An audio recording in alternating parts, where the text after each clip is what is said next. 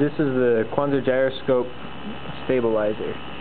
To set this up, you again use a servo 2 base, and that is attached by these brackets to this rotating base plate so that you can easily rotate it. And then the gyroscope screws down onto the main motor again.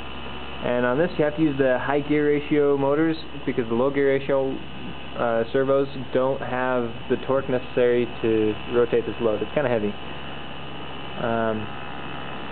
So here's the gyroscope, and right now the controller's turned off, so I can rotate this. And as you can see, the gyroscope rotates for the most part with it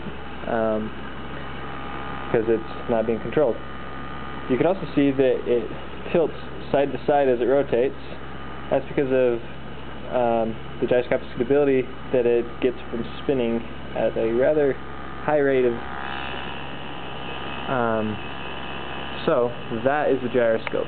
Over here is the controller for it in Simulink. That's the overall block diagram, and this down here is the blue block up there. That is the actual interface between the motor, the servo motor, and the controller. So that is the controller. Now let's show it in action. So if I start this, so now it's running. You can see nothing's happening. Come back over here. Now, as I rotate this, you'll notice that the gyro does not move with it. It stays in the same orientation that it was to begin with. You can see that better from the top. You can rotate the base. And the gyroscope moves a little bit because of drift and saturation. Since this motor is not very powerful, it has a hard time keeping up with fast rotations. But for the most part, it stays put. So the controller is doing its job. Now coming back to here, you can see what the graphs do.